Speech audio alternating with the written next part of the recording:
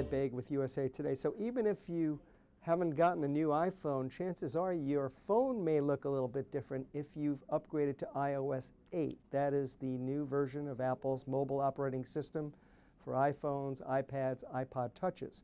Now iOS 8 actually does bring a number of improvements, large and small. I'm just going to mention a few of them that I like or think have a lot of promise. One of them are improvements to messages. You can now actually record your voice when sending a message. You just press your finger down against an icon, swipe up, off the message goes.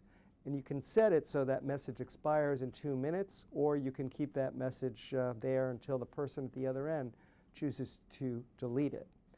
Now, Apple, of course, in the iPhone has always had favorites, kind of the equivalent of speed dialing. But still, there's an even newer way to get to your contacts, your favorites, or the people you've recently communicated with. What you do is you actually double tap the home button, and that brings up the multitasking view. And on top of that view, you'll see little small circles that have pictures of the people who are in your favorites, or again, the people you've recently communicated with. It's a shortcut to calling them back or sending them a message. Now, also new to iOS 8 is something Apple calls family planning. This is a way to share the family calendar, share some of the music or books you buy through iCloud. It's also a way to monitor what the kids who share this account buy. You can set it up so they must ask you before you approve a purchase that they want to make in iTunes. I expect parents to potentially appreciate that feature. Now, another feature that is coming is called what Apple calls continuity and the handoff, which is part of that.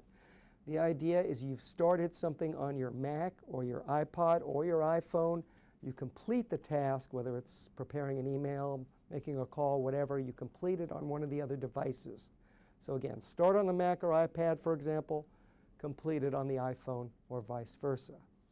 And I'll also mention one more feature, which is a newly improved Apple keyboard for the iPhone. Now, for the first time, Apple is letting you add third-party keyboards to your iPhone, but they've also improved the keyboard that is sort of baked into the phone.